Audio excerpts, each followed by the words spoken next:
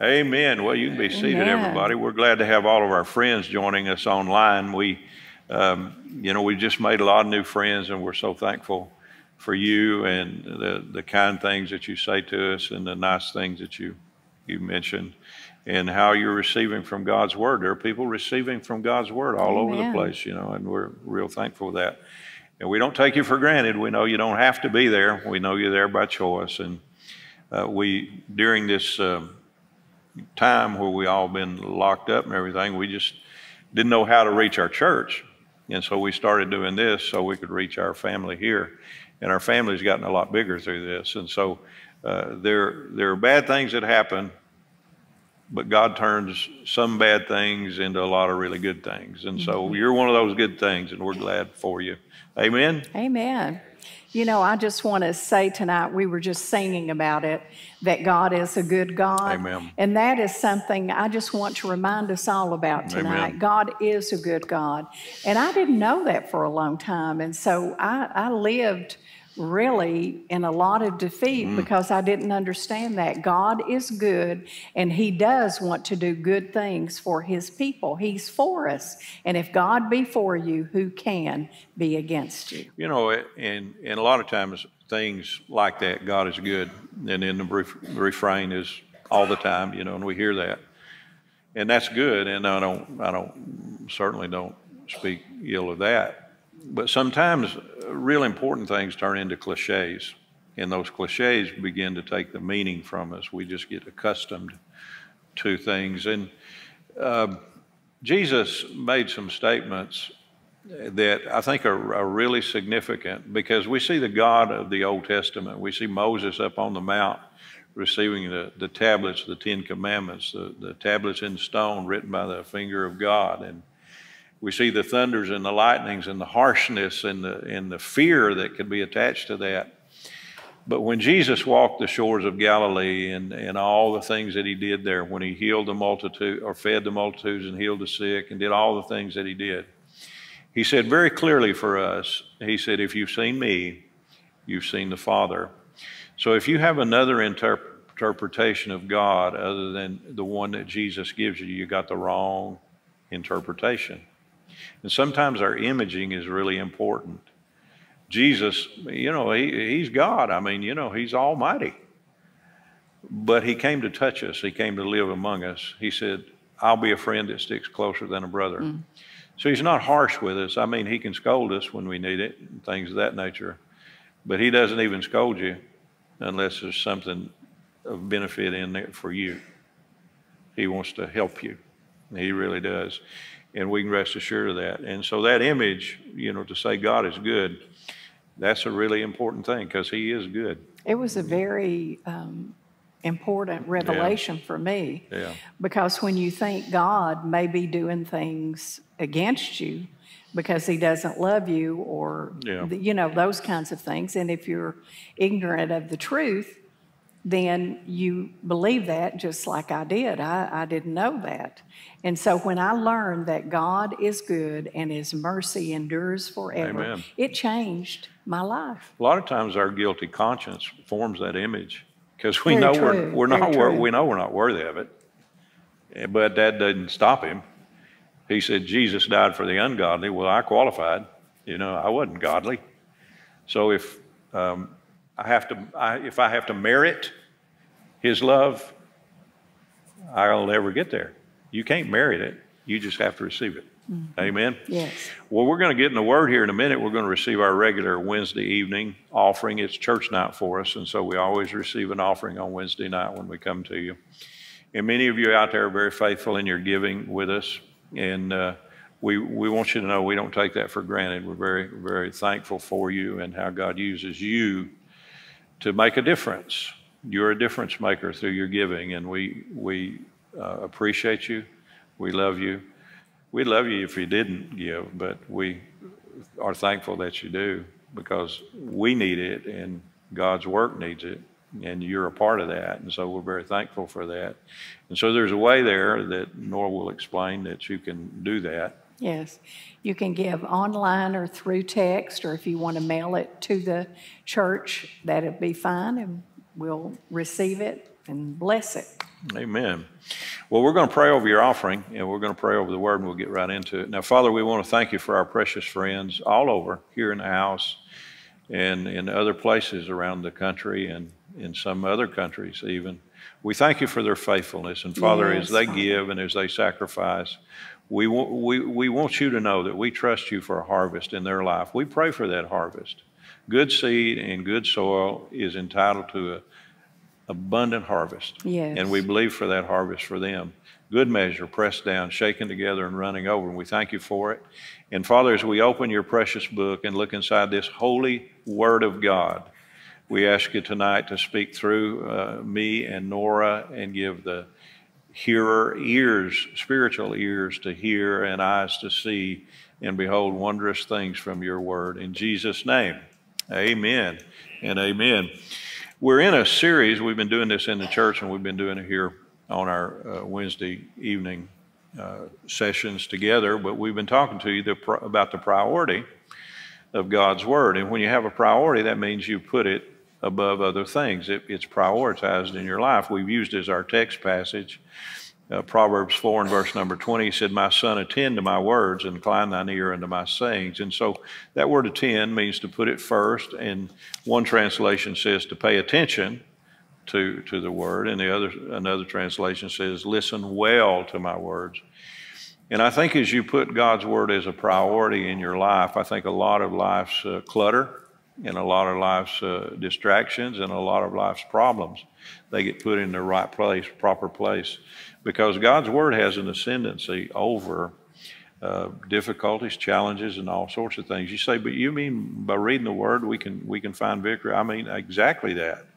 The Bible says his word shined in the darkness. The light shined in the darkness, and he's talking about the light of his word. The light shined in the darkness, and the darkness comprehended it not. That word comprehend actually means to be able to overpower. There's never been, you go in the darkest cave, and I've visited some of these caves, just things we do. There's some real nice caves around here in East Tennessee, tourist attractions and different things, but they'll always surprise you, and they'll cut off all the lights, to show you how dark it really is, where there's no light at all. But in the midst of all that, you can take just a little old bitty match or any form of light at all, and you can light it, and it'll light up the environment. Now, granted, it's a small light, but it is a light. And we're told to not curse the darkness, but to set our light, our candle on a stick.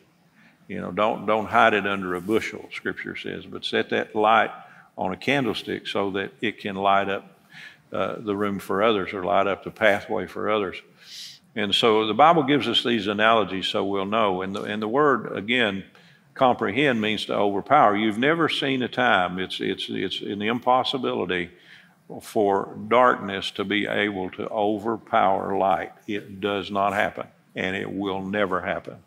And the Bible says Jesus is the light of the world, but he also said you are the light of the world. Mm-hmm. And so he's the greater light, we're lesser light because he lives in us, but together we make a greater light. We are the body of Christ. And so together we have this ability together to do what he does personally. Each of us have a part of Jesus' ministry. Each of us do. And so we put those pieces together and we form the whole of the body of Christ.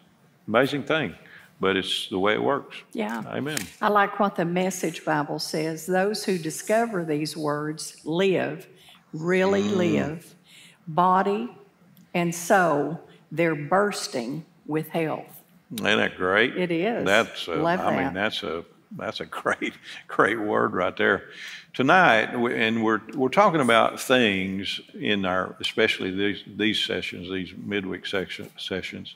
We're talking to you about things that God's word will do for you, and there's many, many, many things. I mean, we could make a list that'd go into infinity, I suppose, about what God's word will do for you. But we want to take a little time tonight to talk about God having a plan for your life. You're not here as an afterthought. You're not here as an accident. He's a real famous preacher, and And he was reciting his story. He's in heaven now, and I won't share his name just out of courtesy to the story. But he was talking about how that his parents had determined they're not going to have any more children. And that was before he was born. And he was a surprise. And he was talking about how that it might be a surprise to your parents, but it's not a surprise to God. And they were working people, and they had as the Scripture says, they had a quiver full. Their plate was full of kids. They had all they wanted, and one more is one more. And this particular person I'm talking about, making reference to, literally preached face to face at one time to over a million people. Face to face. I'm not talking through electronics. I'm talking about face to face on numbers of occasions all over the world. And so sometimes it may surprise the circumstance. It may not be what we would choose, but believe me,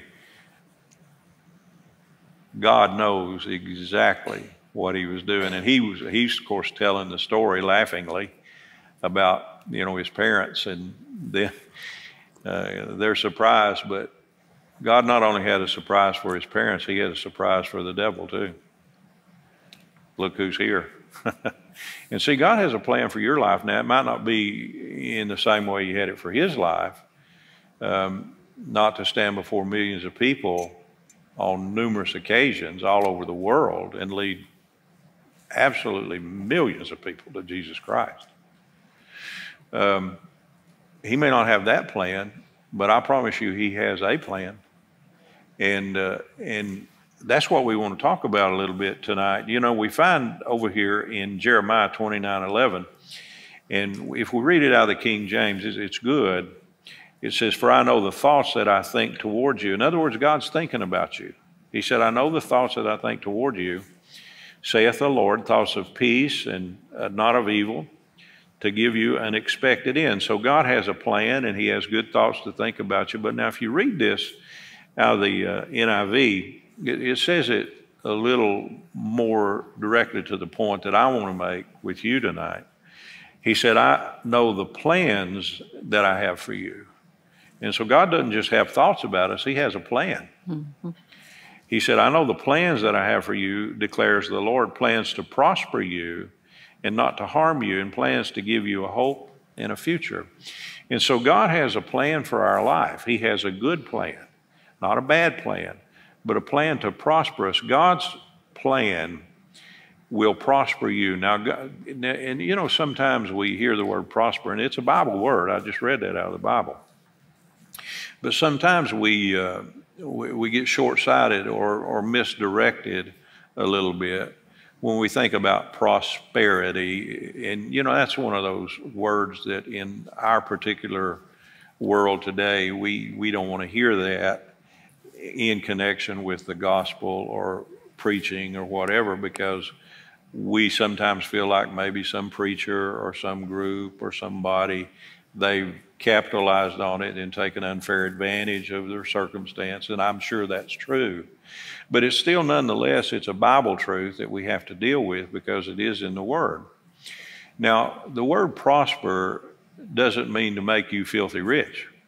The word prosper means to do better than you did. That's what prosper means. You come up. And I found that if you will find your life in God and find God's plan for your life, it'll begin to take you on a prosperous journey. Now, a prosperous journey is not just loaded with all sorts of wealth. It may have that contained in it. But a prosperous journey is where you're the most fruitful. It's where you're the most fulfilled. A lot of people give away opportunities for wealth for the sake of purpose in life. Because you can have a lot of money and not be satisfied. Mm-hmm. You can be working a job that pays extremely well, but find no peace in it. Because it's not a part of God's destiny for you. It's not a part of what he planned for you. So we find sometimes that money, when God says prosper you, money is just one little teeny part of that. Now, it takes money to live. We know that. But I can tell you what, if your pursuit in life is just money, you are of all men most miserable because it's just not enough. There's things, I know when we we started this church, in just a few weeks now. It's going to be 43 years ago. Mm-hmm. Man, what happened? Yeah. I married a young woman. She married a young man. Exactly. Well, we're not even that, probably just kids. But the truth of the matter, you start out on this journey. But when we started on this journey, as far as financially and as far as the earthly trappings are concerned, we made a major step backward to obey God. Mm-hmm. Now, He's long since made up for it in lots of ways. And I'm not just talking about wealth. I'm not talking about that. I'm talking about fulfillment, satisfaction, the things that come from knowing you're doing what God wants you to do, and lives that were changed. We just got a communique from some people that live far, far, far away from here, but they want to come and visit the church. They found Jesus watching this, and they want to come and see us in church. Now, let me tell you something. There's no money that will give you that kind of satisfaction. Mm-hmm. You hear what I'm saying? It won't do that. Because you see somebody's life begin to take on an eternal significance because of the influence that you've been able in some small way to bring into their life. You can't take credit for it. It's God that gets all the credit for that. But you're not stupid either. He does use you to touch people. And you find great contentment in that and great fulfillment in that. And it's not how many people know your name. It's not how big your bank account is. It's not how much fame or power or prestige or honor. That's just stuff. And all that stuff will pass away. But I'm going to tell you, these kind of things we're talking about, they have eternal significance. And there's eternal consequence in it if we obey God. And really by the same token, there's eternal consequence in it if you don't. See, God, the point that we're making here is God has a plan for your life. And in that plan, it's a plan to prosper you, to give you hope, and to give you a future. A lot of times you see a lot of people living their life just seemingly butting their heads against the wall, just going from pillar to post, job to job, city to city, state to state. They move all over and they're never content. And you can't make the discontented be contented. And a lot of our discontent is not because circumstances around you are bad. It's because you're not following God with a plan for your life.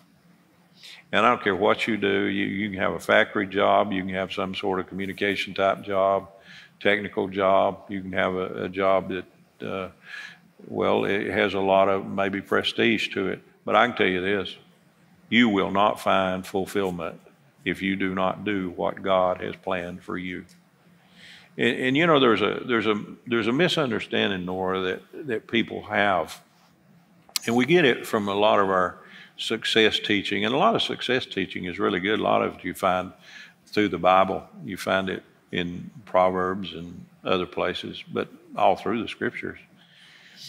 And so I don't put any of that down. But secular success teaching, if you leave the God factor out, is really vain anyway. It tries to adopt and adapt Scripture truth to a secular setting, and it just kind of doesn't work. Now, when I say a secular setting, I'm not talking about your job, because your job, if you're following God's plan for your life, is not secular. It's your calling. That's different. So that's not secular. But what I'm talking about, people who try to use truths that we know from Scripture to prosper and succeed and get wealthy and accumulate and live the good life and drive the nice cars and wear the nice clothes and go to the great vacation spots of the world.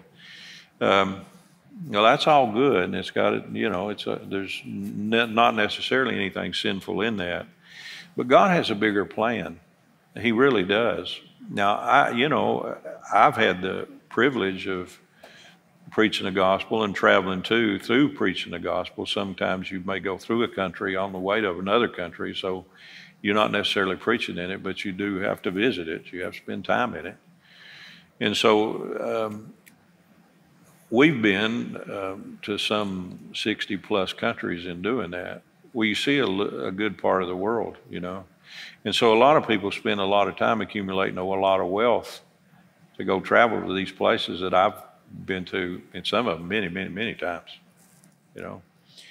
And I can tell you this, if I never got on another airplane, it'd be okay with me. And all this, you know, I want to go. I don't want to go anywhere. I done went. And I'm okay with not going. I'm okay with it. But now if God wants me to, I'm okay with that too. But there's a thing that some of the things that we desire the most, and people do desire to travel, they like to travel, that's entertaining and all, it's fun. But all the things that people pursue and seek, a lot of them came to me as a secondary benefit to obeying the calling.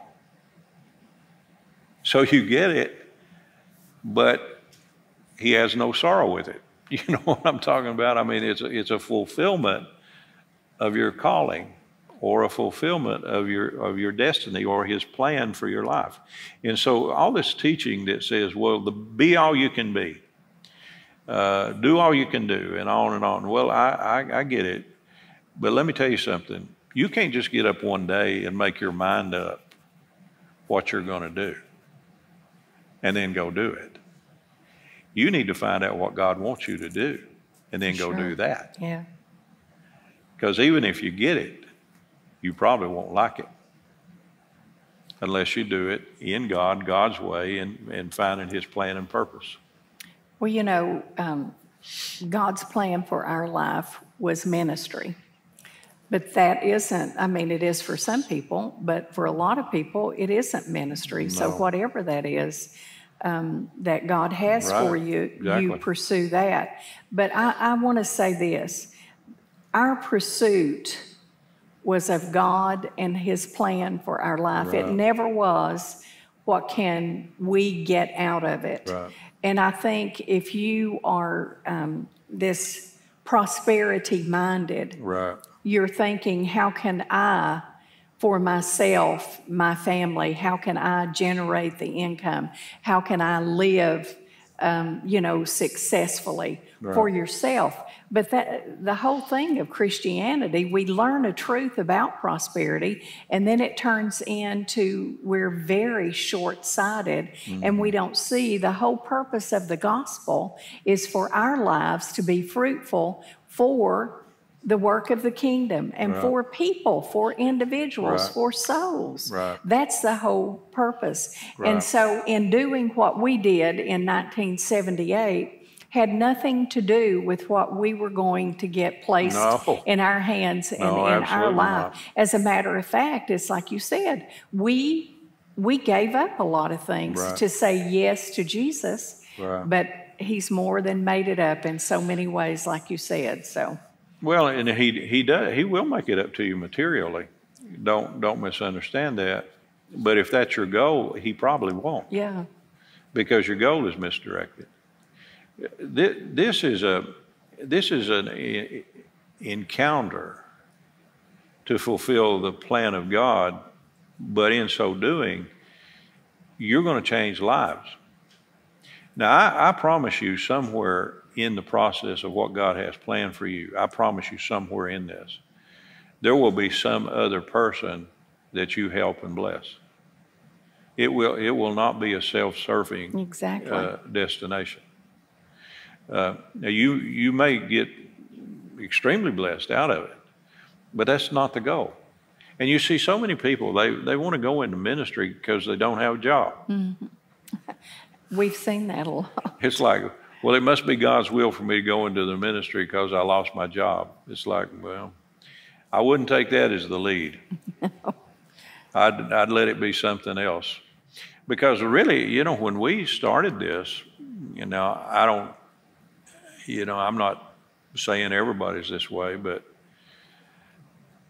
I was not real thrilled about going in the ministry. It looked like to me the ticket to the poorhouse. You know what I'm talking about? Because I didn't see any way God could even do anything for us. We had a plan. We were working a plan, and it was working, believe me. And you look back on it now, it was working because that's what he wanted for us. Yeah, we were preparing for the future. Yeah, that's what he wanted for us. But there was a time that quit being okay. When the scripture talks about the eagle stirring up the nest. Now, in the story of the eagle, and most of you probably have heard this before, but when an eagle builds the nest way high in the rocks and high places where they do, they'll build that nest out of a lot of sticks and various things that they accumulate together, and they'll build it like a cradle, you know. But then they line that nest with feathers. And so that nest for the young eaglets is really comfortable. You know, there with mom, you know, being fed, you know, got the cot and the squares, you know what I'm talking about? Got everything going. And then there comes a time as those eaglets begin to grow that there's a time that they have to begin to think about getting out of the nest. If they stay too long, it's detrimental for them. They're not created to live in the nest. They're created to fly. They're created to do things that eagles do. And the Bible gives us a lot of analogies for our life, even being like an eagle. You know, some of us want to, you know, be like the little bird in the yard, the wren or something, you know, but God wants us to be more, well, I'll say adventurous. I'll just leave it at that. I could say a lot there. I'll just leave it at that. But that mother eagle, now they may be way up on a cliff, and it may be a 1,000-foot drop straight down. And that mother eagle will take those feathers out of that nest so that she begins to stir up that nest so that little baby eaglet, who's now beginning to get a little older and got the wings and got the equipment for flying, they begin to make it uncomfortable for that eagle to stay. And so mom will kick them out of the nest. Now, she won't let them fall, but they'll know they're going down if they don't stretch out those wings. And mom's always there. She can come down. She can put them on her back and rescue them if it turned into a problem. There's ways. But the point is sometimes that God stirs up our nest. And what you used to do that was working for you just fine, and it was feeding you and it was comfortable to you, there's a time sometimes in life that's not going to be comfortable to you anymore. Now, that's a little bit of how you begin to know and discover the plan of God for your life. I know along the way, we did a lot of things in church. Long before we ever knew we were called into ministry, we just worked in church. Worked with young people, worked with, we did everything. Yeah. You know, whatever. If they needed a volunteer, here it is. You know, we just did everything, whatever they wanted. Here it is. Pull the weeds in the parking lot. Pull the weeds in the parking lot. It didn't make any difference what it was.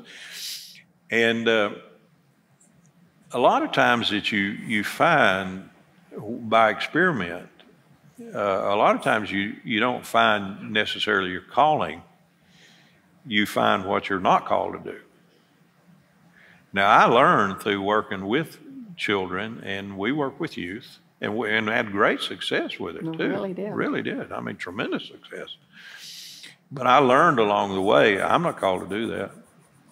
That is not a part of my calling. Not that I didn't enjoy it when I did it, and we succeeded at it when we did it, and it was a great blessing to the church and to the young people and to us. But it was not my calling. And so you begin to eliminate, you know, there's a way sometimes that we discover the will of God. And you remember when the prophet went down to Jesse's house and God told him to go down there and anoint the next king. You know, when Saul was doing all the stuff he was doing, wasn't acting right. God was raising up somebody else to take his place. And when those young boys came through, Jesse's sons began to come through. And, you know, you got the tall one, you got the stalwart, you got the big one, you got the muscular one, you got all these that look like they're going to be just it. And they come through, and the prophet said, it's not this one. It's not this one. It's not this one. And finally get through and run the whole gamut of those that would surely be the ones. And the prophet said to Jesse, he said, you got any more? He said, well, I got my young son out here tending sheep. He said, go get him.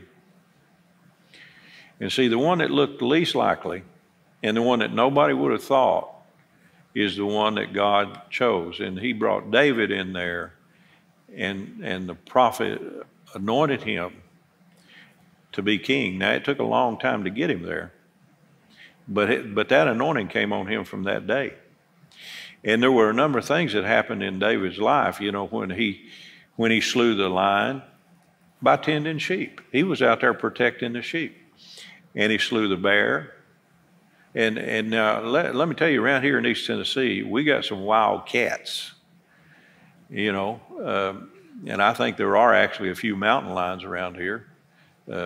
Probably not many, but you know, we got, you know, bobcats and various things, and some of us got house cats that we mistake for wildcats. I've seen that on the news, but anyway, it's interesting. But where Israel is located is kind of a land bridge between Europe and Asia and Africa. So when you talk about a lion there, you're talking about an African lion. You're not talking about a pussycat. You ain't talking about a house cat. You ain't talking about a bobcat. You're talking about a lion. So understand that. Well, here's a predator lion trying to get a sheep that's completely defenseless against it. And here's a shepherd boy takes on a lion to protect the sheep. Now, that's some kind of brave. I'm going to tell you right now. And a bear, I mean, bear's not, I mean, you know, strong as a bear. You hear the phrase? So through his care for the sheep, he learned how to defend the sheep, and he learned how to trust God and how to do things. You have to be extremely resourceful. You're out there by yourself. What are you going to do? Call 911? You got to figure this out. And he did figure it out, and he figured out how to win. Well, now that very experience is what caused him, when he went down to take lunch to his brothers, you know, in that time in Israel, if you were 20 years old, you had to be in the army. Well, he was under 20 because he wasn't in the army, and his brothers were, and they went down there to the valley where Goliath is standing yelling out threatenings to the people of Israel, talking about what he's going to do to them. And David came down there, and you know, they ridiculed him for being nosy and sticking his nose in where it didn't belong, and his brothers didn't appreciate him, and all. And his brothers began to turn to him and run him down, little brother. And he turned away. He didn't even talk to him. And he said, the king, he said, what's the payday for the one who takes this guy out? He said, well, you get the king's daughter, you get tax-free living, you know, a bunch of things. He said, well, let me do this. So the time with the lion and the time with the bear is what gave him the Goliath. So faithfulness over the little is what causes you to be put in a position where you can go to the throne. Because what put David on the throne was Goliath. Because they come out singing the songs, Saul has slain his thousands and David his 10,000s. So Saul knew from that day forward that anointing for king had gone to somebody else. And it absolutely Well, it ate Saul up with jealousy. He tried to kill David in every way imaginable because he saw the shift coming. He knew internally it would happen. But see, it happened down there at Jesse's house. God called David and told him what he was going to do with him, and then he created circumstance. So God has a plan for your life, and he'll create the circumstance that'll take you there. But you got to be faithful in the little before you're going to get to the much. That's just the way it works. And so, when you're king of a nation, you're prospering, but that wasn't the goal. That was a secondary benefit from another thing altogether. He learned to lead men. He took men that were in debt and discontent and dissatisfied and disgruntled, and he made them, through his leadership, he made them a mighty men. Scripture says they were mighty men of valor. Yeah. They learned how to be an army. They learned how to be work as a unit. These men were like, I'm telling you, you read the stories on it, you talk about these Marvel comic movies. These guys were supermen. I'm telling you what they were able to do. They were literally, in every sense of the word, they were superhuman in what they were able to pull off. And they started as misfits. Misfits. Isn't it something how God can take our lives and, excuse me, you could look at someone or even your own self and, well, I couldn't accomplish that, but God through you could. I love the story of David, though, because when Jesse went down there to anoint, or not Jesse, the prophet, to Jesse's house, and was going to anoint David at that time. The anointing, like you said, came on him, but he had so many difficult circumstances that he had to overcome. And I can just imagine David in the middle of that and thinking, God, I thought you anointed me. And many of us can probably identify with that in our lives when we're going through, God, I thought you wanted me to do this. God, I thought you had called me to do that.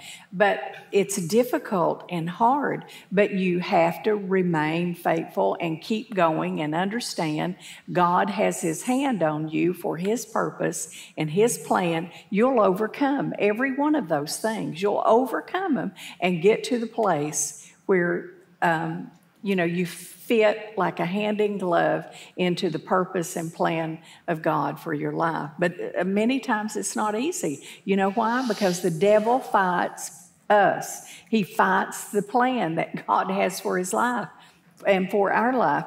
And we just need to understand that just because everything doesn't go smooth sailing, and a lot of people think that it should go really smooth if this is, the plan and purpose, but it doesn't always go that way, as we all know. Well, I keep getting this little nudge internally when we talk about this here, but there's probably a need to draw some attention to the word loyalty here somewhere, because these men that were the misfits you talked about, they were disgruntled, dissatisfied. They had not found the purpose for their life. See, God had a plan for them too. He didn't just have a plan for David. He had a plan for those men too. Yeah. Now, it's interesting. We find in the book of Habakkuk, and we hear a lot of teaching on vision. And again, it goes into some of this success teaching that we have from the secular world. And, you got to have a vision. You got to be going somewhere and on and on. Well, I agree with that. Without a vision, my people perish or people are destroyed. So you need a vision for your life, but you got to take the vision that God gives you. You can't just, dream up one. Right.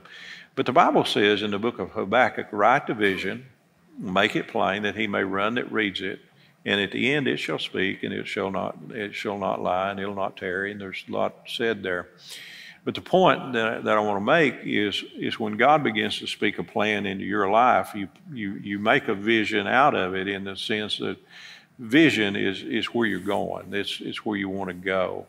A vision is something you see that nobody else sees. It's something that takes you beyond the clutter, beyond the problems, the difficulties, and it takes you to a place. It's really an imagination. The Bible says to cast down evil imaginations, but a godly imagination will take you somewhere. God will give you an imagination that'll dream the dreams and cast the visions and on and on and on. But the vision that God gave to David, or the dream or the destiny that he gave to the plan that he gave to David, included others. And there were men that were attached to him to help him get to where he needed to be. So we find loyalty was necessary, not in just fulfilling what David was called to do, but in fulfilling what these other men were called to do as well. They had to attach themselves to somebody. Now, there's a lot. I think to the point of even a mistake. There's so much talk about vision. Everybody feels like, well, I'm entitled to a vision. Well, you are, but you aren't always. Now, for you personally, your family, your personal choices and things like that, that of course you have power and control over. But if everybody has a vision, it's like, I don't know if you've ever been to an orchestra and listened to a symphony play. And when you go in and you begin to take your seat and there's still clamor and people are moving around and on, you'll hear all these people tuning their instruments, and there's all sorts of noise, and it's pretty noise. I mean, it's beautiful noise, but it's all disconnected noise. It has no harmony to it. The Bible says, how can two walk together except they be agreed? Now, that word agree means to harmonize. And so you go in and you listen to these great musicians, and they play their various instruments, strings and horns and various things, percussion and all. And it's just disconnected until it finds a focus. Paul said, this one thing I do. He didn't say this 101 things I do. He said, this one thing I do. Forgetting those things that are behind, pressing toward the mark of the prize of the high calling in Christ Jesus. God's plan for his life. He did one thing, not 21 things.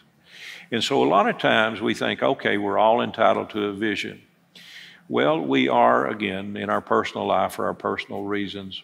But when we come into God, all of us at some point in time we're probably going to have to buy into somebody else's vision. Because remember, God said, write the vision and make it plain that he may run that reads it. So this vision was given to one person so that everybody else could find purpose in life. Not exactly what we want to hear in our society, is it?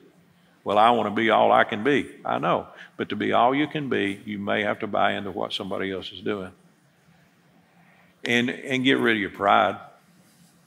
Get rid of a lot of self. But you know, it's not just one-way loyalty.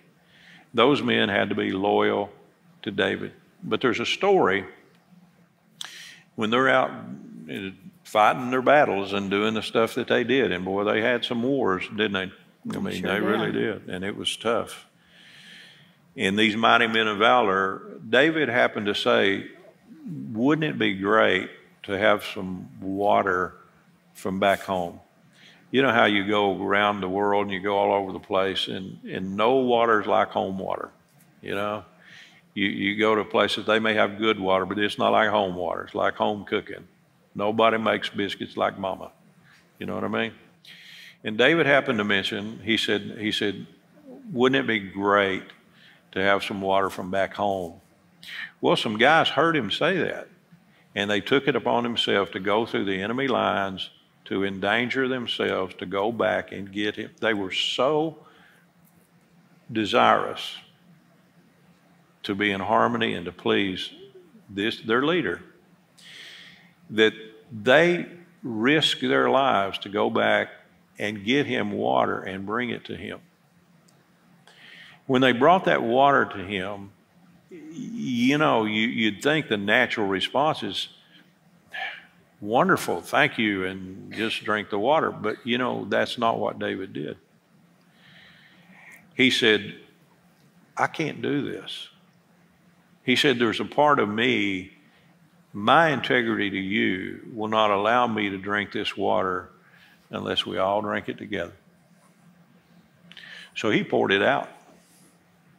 not in rebellion or not belittling or making light of what they did, but to say to them, I'm in such harmony with you, and my loyalty is not just to myself and you being loyal to me, but I'm loyal to you too. And we're going to do this together. And you know, that's the kind of thing that causes people to exceed and excel what others just try for. That's what makes a church successful, when the people have a heart to pull together and work together. The devil wants to destroy that with everything that's in him. He has no defense against it. He just has none. But the Bible, you know, actually when it talks about spots, you know, when the scripture says that he's coming for a church without spot and wrinkle and blemish. If you study that word spot, it actually talks about, Peter talked about it, he said it's people that come into your love feast, and that's the words he used. They come into your times in a church where you celebrate one another and you love and you share and you do the things that people who care for one another do. And they come into your love feast and they try to tear it up. They try to ruin everything that you do. And that's the spots that he's talking about. It's not just some little, you know, fly in the buttermilk. It's a Christian, so-called, that wants to destroy everything that God calls sacred and good, that's built into our heart by being loyal, faithful, and in harmony with one another. Because I can tell you this, when you get a group of people in harmony, there is nothing. Why do you think the government and everybody else is trying to tear up this country so bad and try to keep everybody against everybody? It doesn't matter what you are. Gender, color, race, it don't matter. Politics, jabbed or unjabbed, you know, it's like, I mean, it don't matter. Tear up everything, because he knows that to divide you is to conquer you. It says a house divided against itself cannot stand. And I mean, it's just constant. I mean, and that's probably the biggest thing that we deal with in life in general, to stop the plan of God from coming to pass, is just to keep strife always at the door, just always nagging and needling. Well, I think, you know, what you're talking about here about the vision, running with the vision, and that, I think that's what the church is all about. Yeah.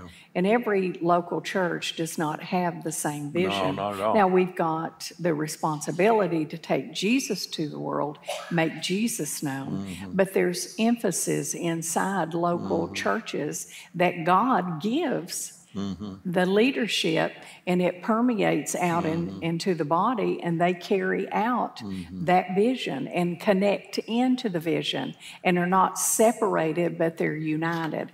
And there's something about unity that is so powerful. It really is. Unity brings the anointing of the Holy Spirit on the scene. And sad to say, maybe that's why in many cases in our local churches, and I'm not pointing to anyone, but in local churches, many times we cannot experience that anointing and God moving and working because there's dissension and strife like you were talking about. But if we get in unity and harmony, it's amazing what God can do through a group of people. Well, he illustrated that. He said, you know, that anointing came down and flowed down on the beard and, you know, down to the body. You find it in the book of Psalms. Exactly. But it's an amazing story how that anointing will flow when you find harmony and unity in a house and with a group of people. But it probably, to be honest with you, is the most difficult thing to get. And then once you get it, probably equally as difficult to maintain it, because the devil's always trying to needle it and tear it up, because he knows that if he can, he won't just destroy the movement, he'll destroy the individuals.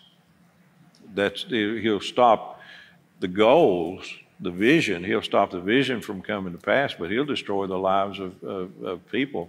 The Bible says those who are in strife are taken captive by Satan at his will. And so if we get into strife, if we allow that to be a rule in our life, it'll destroy everything that we're about, everything that we're for. And, you know, because when the Bible says taken captive by Satan at his will, trust me, you know, there's like the ace in the hole, as you say. Satan holds the trump card. And when you get in strife, He's not going to play that card on you when it's most convenient. He's going to wait till you are absolutely backed up in a corner against a wall with no answer, and then he's going to play the card on you. He's going to take you out if he can. He won't play it when it's convenient. He's going to play it when it's at your worst. And you think, well, I don't think I can take any more. Well, you get strife in your life, you're getting ready to get some more. You can't stop him. See, that's the thing. Well, I'm binding and loosing, and I'm praying, and I'm fasting. Don't matter. It makes no difference. Jesus told the people in his great faith teaching on speaking to the mountain, he said, speak to the mountain and it'll obey you. He said that. If you believe in your heart and say to the mountain, it'll obey you. But then he went out right on to say, he said, but if you have aught against any, forgive them. Because he said, you can talk to the mountain all you want to, but if you don't walk in harmony and don't walk in love, it won't work. See, and that's why we see people do a lot of stuff. Bible stuff. They pray, they fast, they do all sorts of things. But then those first things are left neglected. And you got to get rid of the first things that are troubling you before you're going to get to the other things. Amen. And you know, those things with David and his men, they had learned to walk together in harmony.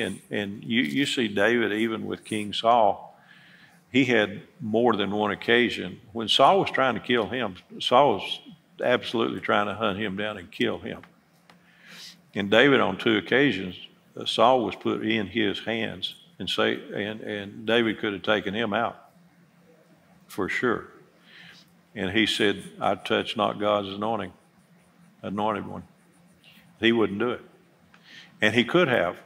And you say, well, he should have done it so he could have shortened his trip to the throne. Well, if you don't get there, the Bible says if you don't strive lawfully, you're not crowned. Any man that strives for masteries, if he doesn't strive lawfully, is not crowned. If you get there, you know, you see some of these marathon runners and the cross-country runners and on and on and on. And I've seen stories where, you know, they take a shortcut. You know, they nobody's watching, and they'll, you know, cut across. They'll take a quick way. Well, you got to stay on the course, you know. Because if you get caught cheating, you may get to the finish line first, but you don't get the crown. Doesn't work. You got to get there lawfully. You got to do it according to the rules. That's the way life is. You got to do it according to the rules. You know? Amen. Amen. Well, you know, God has you know, we didn't half touch it. Hardly anything on this paper. We must have touched what the Lord we wanted touched what tonight, I guess we're supposed to. But what I guess the main thing that we want to get across to you is you're important to God. And God has a plan for your life. You're not here just as an afterthought. You're not here as just somebody to breathe good air and drink up good water and take up space. You're not a consumer. I don't care what a bunch of people out here want to tell you. You're a planned person put here by God for a reason. It's offensive for people to call you or me a consumer. We're not consumers, we're contributors. Amen? And that's important to underline that in your thinking. God has a plan for you, He has a purpose for you, and He wants you to be in it. But you're going to find the plan of God. Number one thing that you've got to do is come through the cross. You've got to come through the Christ. You've got to come through what Jesus did for you. You can't really get the plan of God until you first come to the Lord. That's when it all begins to start. There's a lot more than that, but that's where it all starts. If you've never made Jesus Christ the Lord of your life, that's the first step on the plan of God for your life. That's number one. The Bible says that today's the day. If you hear His voice, harden not your heart. He never says do it tomorrow. He never says wait till next week. He never says put it off. If we put it off, or we say I'll get to it later, that's a decision. The same as deciding for Christ, that's a decision against. So you have to choose. And the only way you can do it is do it now. Now faith is. There's a time you're going to come to the now. And right now is your time. Pray this simple prayer with me. It's simple, but it's profound. Say, Jesus, I take you right now as my Lord and my Savior. I give my life to you to serve you today and forever. Sin, Satan, I don't serve you. I repent of my sins. And Jesus, I make you the Lord of my life. Now, if you prayed that prayer, I know you meant it or you wouldn't pray it. It's the most important prayer you could ever pray, believe me. And every one of us, we in some form, we've had to pray that same prayer. Each of us that have come to Christ, we've asked him to come into our heart, to be our Savior, to be our Lord. And he does it. He said, if you'll come to me, I'll in no wise cast you out. I'll never turn you away. So he doesn't turn us away. He always receives us. Let us know, though, there's a way there on the screen you can do it. The reason it's important for you to do that is because he said if you're ashamed to confess him before men, he'll be ashamed to confess you before the Father and before the angels. So you have to tell somebody. Now, if there's a person there close to you, with you, you can tell them. That's very, very appropriate and right. But let us know, because we want to pray with you. And I know that, all of us gathered this way, we may never meet you on this earth. We might, but we may not. But if we don't meet you here, we know we're going to see you there. We know we're going to see you when we all stand before that great throne of God one day, when we all go to our final home, our place of reward. And that's what it's really all about. We're not living for this earth. We're living for that. That's our time. That's what's coming. And so we thank God for you. And we pray that God would solidify you in the faith, which be not rocky in it, but believe what you've done and be cemented in the kingdom the way God wants you to be. Amen. And if you prayed that prayer tonight, you might be in this room or online. We have literature that we would love to get to you, a packet that has information now that you come to the Lord. And if you don't have a Bible, we can get a Bible to you. I know a lot of people have Bibles, and that's good. But if you don't, we can get a Bible to you. So if you will let us know that, we'll take care of it. Amen.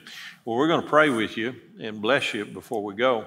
Father, we pray for our precious friends. They're very important to us, very important to you.